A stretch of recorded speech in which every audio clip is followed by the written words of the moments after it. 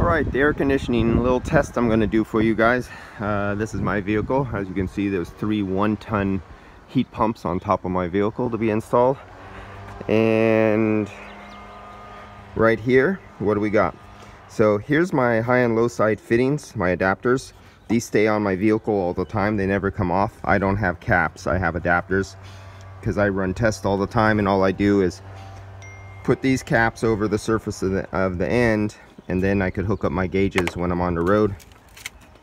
The tape and aluminum foil are just to kind of keep the gauges steady from flopping around from the engine vibration, because what will happen if you go on extended road test, these will vibrate around. Your engine, as you shift gears, moves around, and the vibration will work your nuts, the caps, off, and you'll actually lose refrigerant while you are driving. And that's a bad thing when that happens, because it has happened. And so then here's my clamp probe right there for temperature on the liquid line coming right out of the bottom of the condenser. So it's on the liquid line right there, and it's taped at the end right down there because I don't want to lose a clamp on the road.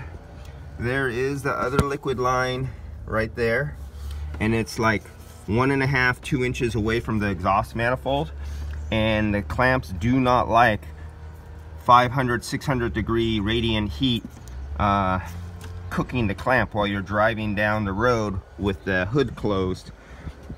Very bad situation happens there. So then the air, humidity, and temperature, I will stick this one, will go inside here, so I'll stick it up inside. It'll go down into the hole in the dash on the outside of the firewall here, right on top of the cabin air filter.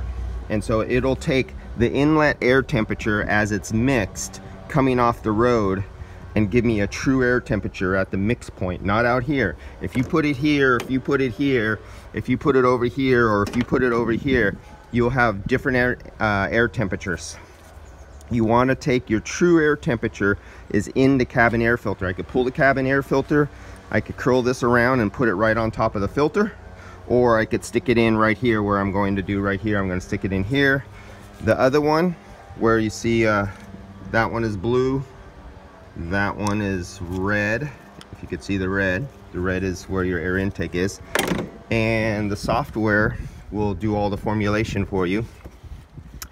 And I'll take on the road live temperatures, and we will see what the difference in pressures and temperatures of a vehicle driving down the highway is compared to a vehicle that's just still and sitting in a bay, or even if you're lucky you have a fan blowing over the hood.